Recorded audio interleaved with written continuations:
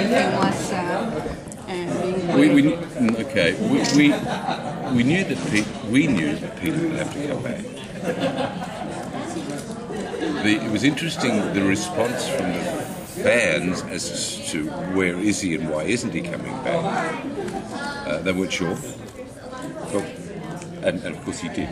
But the main thing that happened without Peter at the beginning of the season was that we had to create versions of our characters that hadn't been impacted by Peter. So you had Walter and Olivia and Astrid that hadn't had this emotional contact with this man. So it was quite different. Walter was probably the least pleasant of the Walters, in the sense that he was just mad and grumpy, and slept back and had these two girls that looked after him, but in his opinion only looked after him because he was smart. That's the only reason to say he was a very sad character in the first part of it, and then the bleed in of Peter. We eventually went through the various manifestations to where we're at present, where they seem to all accept each other and want this to be their family. That's where we eventually arrive at. So they will it to be a happy place. But the first half was quite tricky without Peter. The fans were very anxious about it.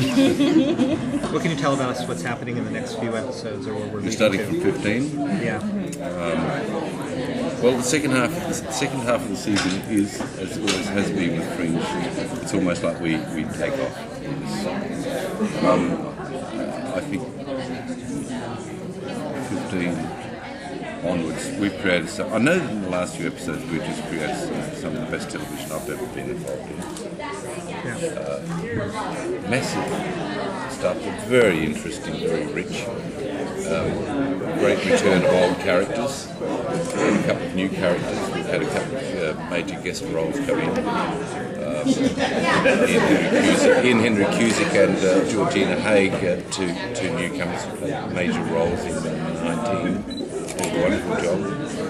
And then some of the old people coming back, the old villains, and so it's just like the writers are bringing back in, for the sake of the fans really, bringing them back in for another look. You were talking about how the first half of the season, the characters were different.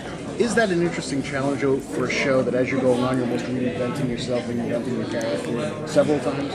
Yes, I think the last calculation we did was that I've done 11 versions of Walter. Really? It's interesting, isn't it? Yeah, it is. But by the time you put in flashbacks and doppelgangers, a couple of versions I've just done, and that episode I'm talking about, plus the animated version, plus the musical version. I think it's 11 or 12 versions. Interesting, isn't it? Are you done with shooting this season, or is it wrapped? Are you still shooting? No, we're still shooting. We begin tomorrow morning, episode 421, which is the penultimate.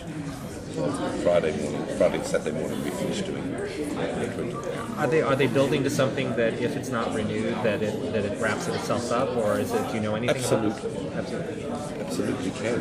When we've had to do, always have to do this.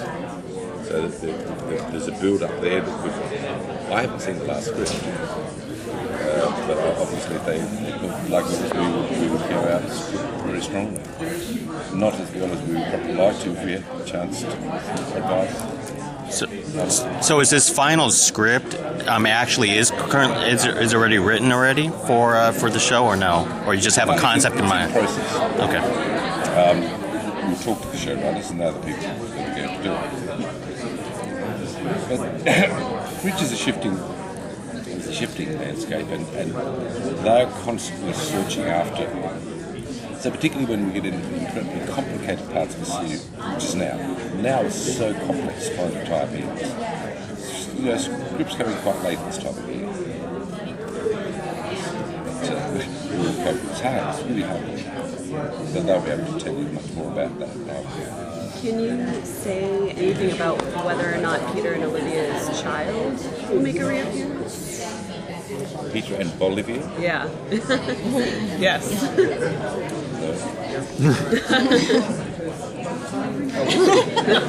Did someone just take me out? Yes. Excuse me, sorry for being here. Amazing. No, that's good. Just play Australian rules on it.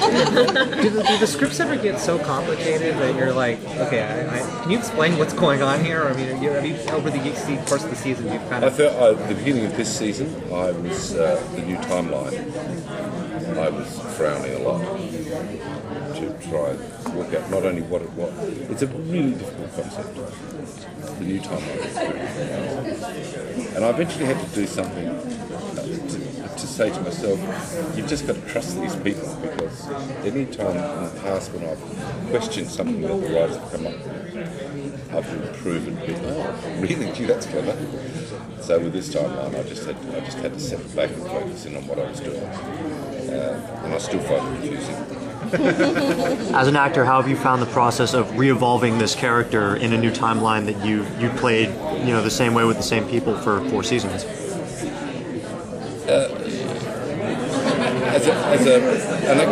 As an acting process, it was pretty standard, really. It makes it sound easy, doesn't it? It's easy, but it's pretty standard to take out certain elements in the fabric of your character.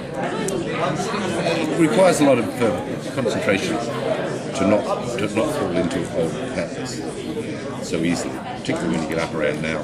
The numbers are so high, and some of them are far more fun than others. So to not go for a simple Walter type play on something, which is always fun. I love those kids because they make me laugh so. Yeah, I like him too. I just like to know on the vibe on the set, if this is the end, we don't know obviously if it is not. What is the feeling on the set about it? The overriding feeling is that we're within touch of being one of the great science fiction series of all time.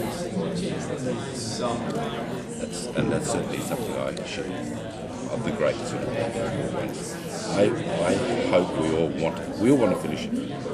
We don't want to leave people going, what? I've watched for 4 years. So the overriding feeling is a lot of determination and pride, but also let us finish our story.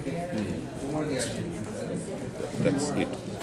But there's no drop in energy. If anything, it's got edgier. So move forward. And people are very tired, and this tension's around. And we're shooting these long, particularly the doppelganger stuff. We've seen us doing it. It's so long doing the doubles. So endless nights of that. But there's certainly a great deal of pride in the company, and that's why we're trying to get it right. Thank you very much. Thank you.